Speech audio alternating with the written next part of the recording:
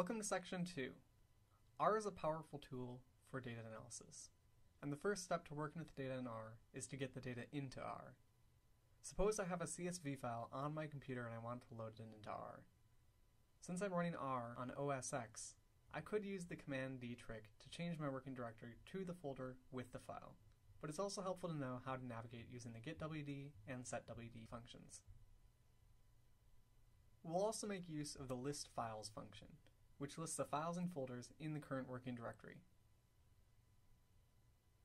I want to get into my Google Drive folder, so I'm going to specify that in the setWD function. Next, I'm going to print out the folders in this Google Drive folder and navigate to projects. Next, I'm going to navigate to the top secret folder, and since I know there's a data folder there, I'm just going to add this folder into my setWD command. Alright, I've arrived and I can now see the dataset of interest in my current working directory, the state.csv dataset. Since I'll be saving this code, I might as well save my current working directory in a setWD command at the top of my script. This way I won't need to set the directory in the future unless I change the working directory of my project files. Now that I'm ready to go, I'll load in the state.csv file using the read.csv function, specifying the name of the file in quotation marks. When you're reading a CSV file into R, it's stored as a data matrix, which is more formally called a data frame in R. Just like with a regular matrix, I can use the dim function to see how many rows and columns are in the dataset.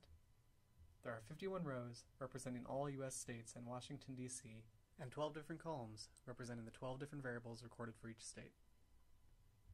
I'll use the head function to print out the first 2 rows of the state dataset, just like I could do with a regular matrix.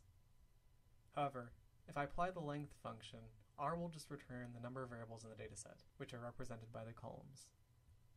Data frames are one of the most common objects for holding data inside of R, and I can subset on them in ways similar to how I might subset a matrix. This is fine, but there are actually better ways with data frames. A new function for data frames worth remembering is the names function, which is used to access the variable names. Once you know the names of the variables, it's easy to extract out the entire variable using the dataset name, followed by $, then followed by the variable name. Let's take a look at the smoke variable. The smoke variable is a numerical variable representing the percentage of people who smoke in each state. If I wanted, I could apply some standard functions like the mean or standard deviation function to get some summary information about this variable. In addition to subsetting with brackets, I can make use of the subset function. Here I'm going to examine only states with smoking rates higher than 25%. If I wanted, I could also specify that I only want to select a small number of columns. Next, I'll take a look at the party that won each state in the 2012 presidential election. This is in the press12 variable. Note that the press12 variable isn't numerical, yet it was stored with the smoke variable, which was a numerical object, in the state data frame. Data frames can hold a different type of variable in each column, while a matrix can only hold a single data type for the entire matrix. Notice also that the output doesn't look like a regular string output, which generally has quotation marks when it is printed out. Additionally, there's a listing at the bottom that indicates there are 2 levels. Output like this indicates that this is a factor variable, or a factor object.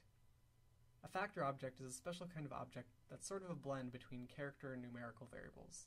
If you ever have substantial trouble working with factors in R, you can just convert the factor to a string with the as character function. R will generally convert a character variable back into a factor variable when it is appropriate to do so.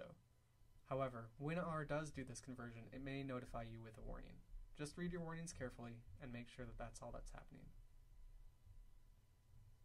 In the next video, we'll talk about ways to take a quick look at a data object inside of R, and we'll also take a look at date objects.